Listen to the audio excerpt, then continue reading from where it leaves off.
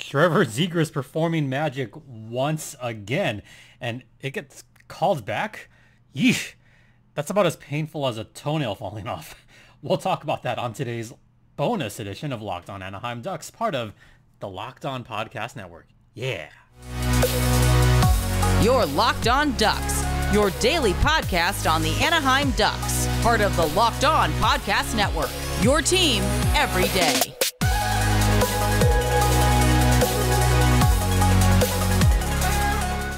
Welcome everyone to Locked On Anaheim Ducks, part of the Locked On Podcast Network. I'm your host, JD Hernandez, covering hockey for over a decade.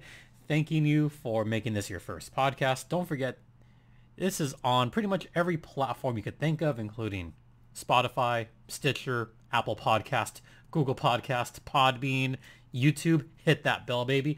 You can follow me on Twitter at StimpyJD. Show's Twitter's at LO_Ducks. If you've noticed at StimpyJD, yeah, I haven't been tweeting a whole lot because I haven't been doing a whole lot the past couple of days. I'll just say why now. Yeah, that toenail down there's kind of halfway off. Yeah, it's going. So I know I mentioned this earlier in the week, but yeah, there's no way I can do the Ducks 5K if, you know, I'm hurting like that. I'm limping pretty bad. So, you know, no Ducks 5K for me this year. Hopefully next year. Yeah. So, yeah, I honestly just have to take care of myself. I mean, and I also do have to work a game Saturday night and a game Sunday morning. So trying to squeeze all of that in with a bum toe is not going to do anyone any favors. It's not going to do me any good. So, you know, just want to be safe and all that jazz. All right. Yeah, now that that's out of the way, let's talk about what happened last night, shall we? Yeah. I'm going to start just with what everybody's talking about. I'm going to take up on purpose an entire segment just to talk about the man, the myth, the legend, the now star on Mighty Ducks Game Changers, Trevor Zegras. Yeah, you thought I would let that go? No way. Trevor Zegras performed sorcery once again, but this time he finally did it at the Ponda. In the second period, Trevor Zegras pulled off another fantastic goal, his third Lacrosse goal, and it didn't count. It didn't freaking count. Are you kidding me? Minnesota actually, they did that. They said, oh no, you know what, that was great, it was a highlight, but we don't want that highlight against us. No, it doesn't count. So, of course, it doesn't count. Ugh. I mean, I pretty much said, holy you know what. And it was when I finally got back in my room and I turned on TV. And not more than 2 minutes later, Trevor Zegras pulled off that magic act. And this was in the start of the second period, and he did this in stride too. Pulling this off against Philip Gustafsson. And Trevor did this one top shelf. He put the puck on his stick, wrapped right around the goal, and instead of going into the back of the net, he went top shelf. That thing went in and out so quickly that you could barely tell it was a goal. But as soon as I saw it, I went, whoa, holy crap. He just did that again. He did it again. Another magical Michigan goal. Another Lacrosse. His third one. If you recall, he's pulled off a couple of Michigans, you know, on the road. My favorite one being the one at Montreal in front of absolutely no one. This one in front of a good crowd. But hold the phone. The Minnesota Wild's coach, Dean Evison, said, wait, hold on. I think that might be offsides. I would like to challenge that. So, the head ref, Trevor Hansen, I think it was Hansen on that one, he had to utter those words that Minnesota is challenging for offside. Crowd got a little bit ticked off, and rightly so. We looked on the replay, and who's that on the offside? Oh, that's Dmitry Kulikov. So Kulikov right there, and it gets called off. Dang. Can't believe that freaking got called off. That's so disappointing. And that was a great goal too. I mean, he picked it up just like on the loose end, and it was right there. And everybody is right there. I mean, Cam Fowler, Klingberg was there, Frank was there. Like, I think Fowler was the first one there when he realized what the hell had happened. That goal was a thing of beauty, top shelf.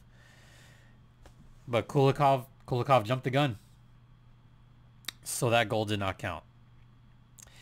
That goal's kind of going to get forgotten about a little bit because officially now Trevor Zegras only has 2 lacrosse goals to his credit. Oh, darn. Only 2? That's it? You mean to tell me the one against Minnesota is not going to count? Rrr! Everybody went ballistic online. I wasn't too thrilled either. I honestly thought, well, just another great highlight. But no. And it got called back. The one against Montreal, against Montembeault, that one was so in stride. And that one was beautiful. That one was probably one of my favorites. Then there was the one at Arizona last season where he had to whip the puck around Sonny Milano. I think that one was the most impressive one because he had to go around a player. Unfortunately, that was the one that resulted in that big brouhaha that injured Troy Terry and all that mess. So I love that lacrosse goal, but I remember everything that happened after it. This one could have been just the cherry on top and finally did it at home and everyone could say, man, this is the best one ever. And it got called back. Hockey, what are you doing? Like, damn. I wanted that one so bad for Trevor Zegras. I wanted that one so bad for the fans, and it doesn't count. That's a giant middle finger. I hate it. Just hate it. What else I really just am not disgusted with, but hate the fact that you're going to have all these people online saying, it was a lacrosse goal, or was it? Oh, it's just another fancy play. I mean, those people are still out there, and I'm here to tell you guys, y'all suck.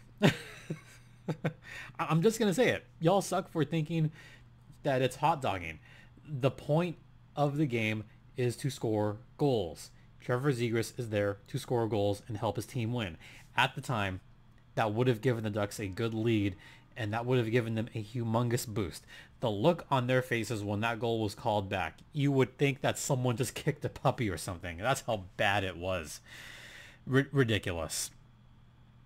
Before I head into an intermission, just want to briefly talk. This is going to be a long first segment, by the way. I got to talk about Trevor Zegras on game. Actually, you know what? No, I'm going to save that next. So we'll talk about Trevor Zegras more after the first intermission. But first, let's talk about Bet Online, which is the one place that has you covered and the one place that we trust.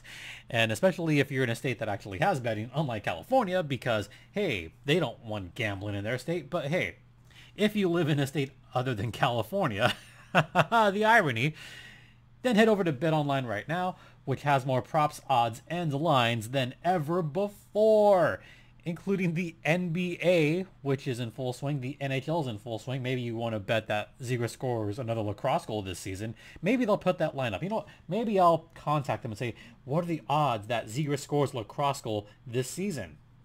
I bet there's some pretty good odds there. Or maybe you could bet on who's going to make the Stanley Cup, who's going to make the NBA Finals. You have football there. You have the MMA, boxing, all that stuff. So if you want to check out all the latest lines, head over to BetOnline using either your mobile device or your laptop. BetOnline is the official online sportsbook of the Locked On Podcast Network, and please gamble responsibly, folks. Welcome back to the party. This is Locked On Anaheim Ducks, part of the Locked On Podcast Network. You're locked in with Jason JD Hernandez. So we're going to kind of rush through this a little bit because I do have to fly home tonight. So I'm going to try to get this bonus episode up today. Try as I might.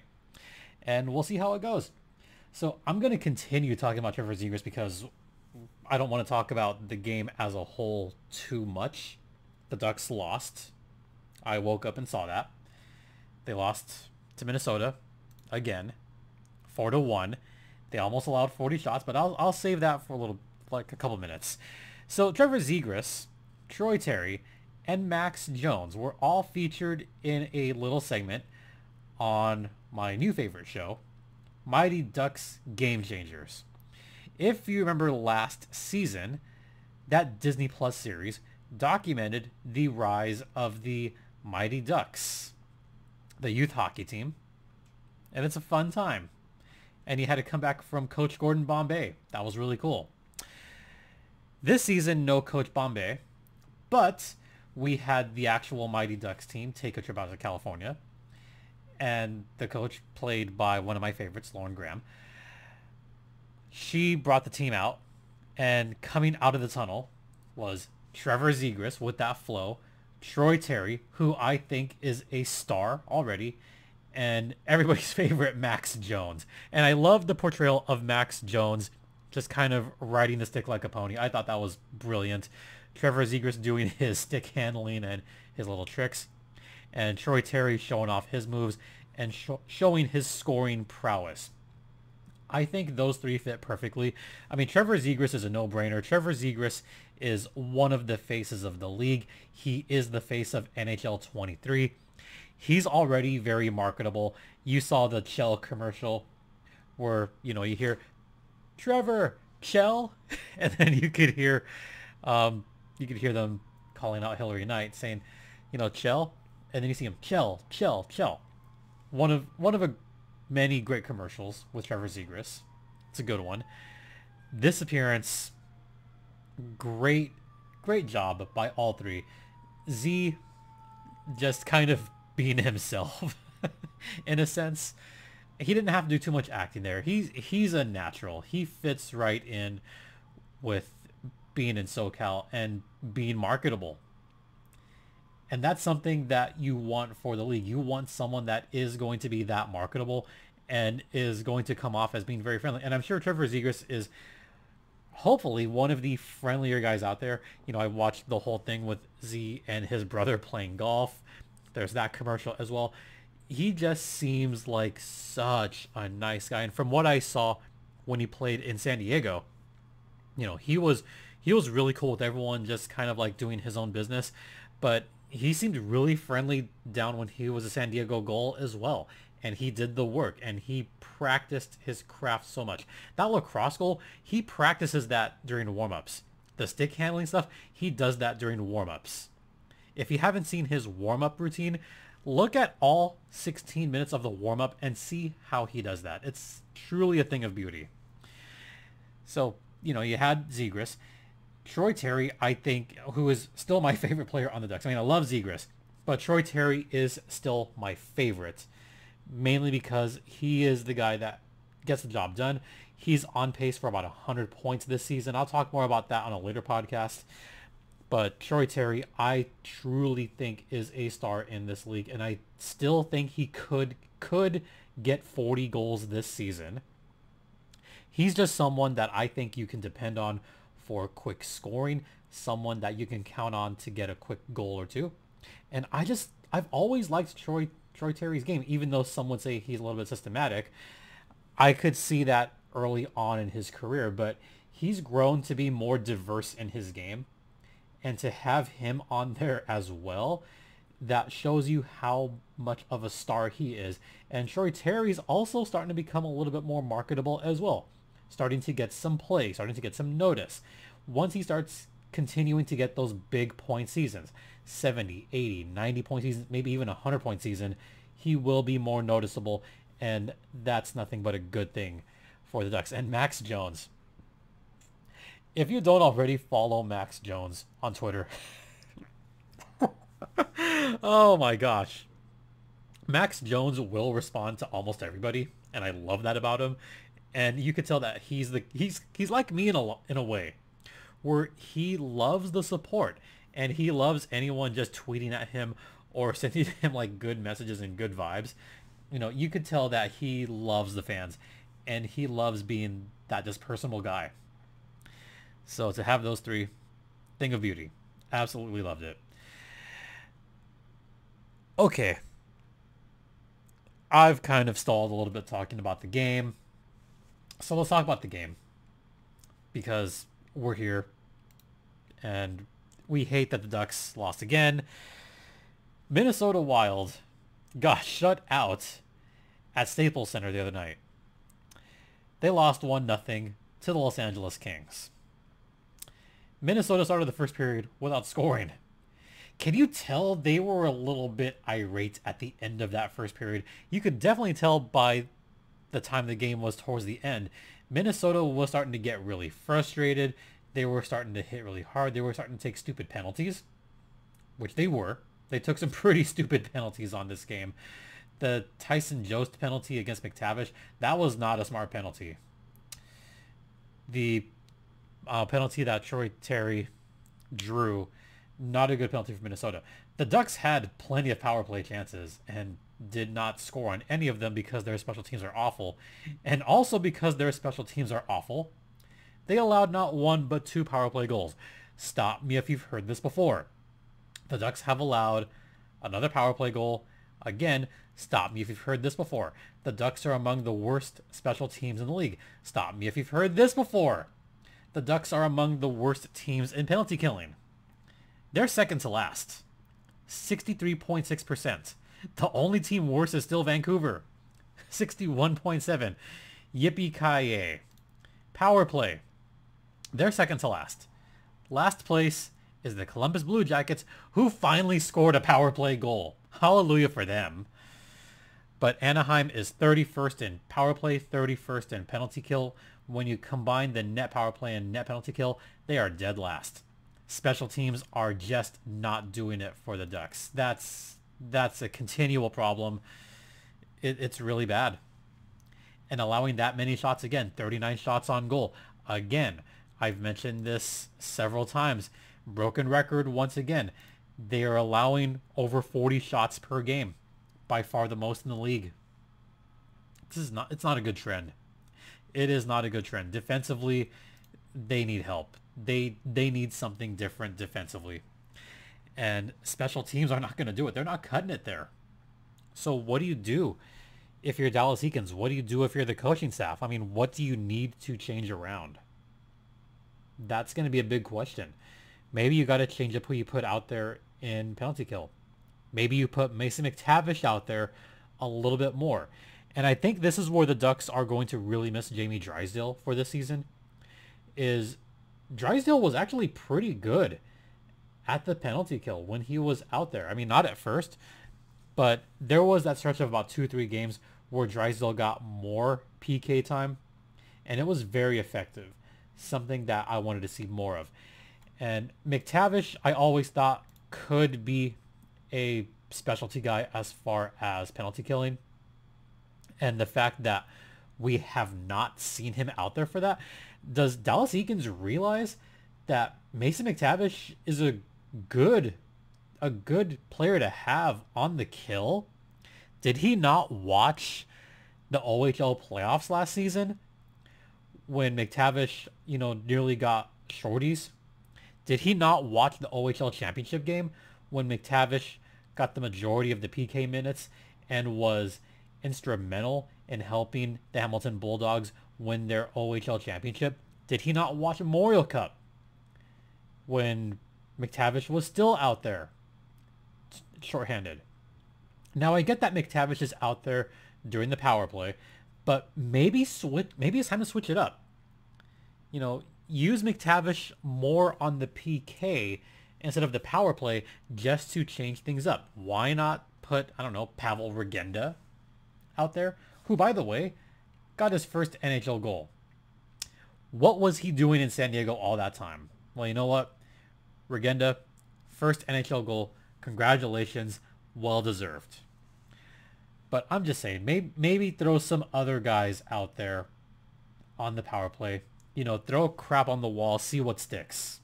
That's all I'm saying. Final score 4-1. Ducks lose again. It's rough right now, guys. It's really, really rough to watch this team because that's another loss, their second in a row. They've got to right the ship. I don't know how they're going to do it, but they've got to do it somehow. Let's look ahead at the schedule, shall we? Let's do that. Because why not? They play at home Saturday night against the Blackhawks. Then they have a game Tuesday night against the Red Wings. They can beat both those teams. They can do it. Let's see what happens in the next two games. All right, that's going to do it for today's podcast. Once again, thank you all so much for listening and watching. This podcast is free and available across all platforms, including Stitcher, Spotify, Odyssey, etc., etc. You can follow me on Twitter at StimpyJD. The show's Twitter is at LO_Ducks. You could follow me on Twitter at StimpyJD. I mentioned that because it's fun to check out, and you could see that I ran with the duck. It's so fun. You could email me at lockedonanaheimducks@gmail.com. I mentioned this before. Unfortunately, not doing the Ducks 5K this weekend. Just got to take care of myself right now. Maybe lay off the running just a little bit. Yeah, it is what it is. And also, once again, shout out to Tom Arnell, who I ran with at the marathon. Really cool to, meet someone that listens to Locked On.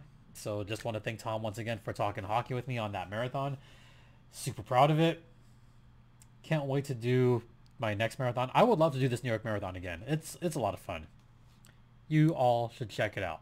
Once again, thank you all so much for your continued support. It is greatly appreciated. For Locked On Anaheim Ducks, I'm Jason JD Hernandez saying I am out of here. Please remember to be safe out there. Be kind to one another. And Ducks and myself fly together. Flying back to SoCal, baby.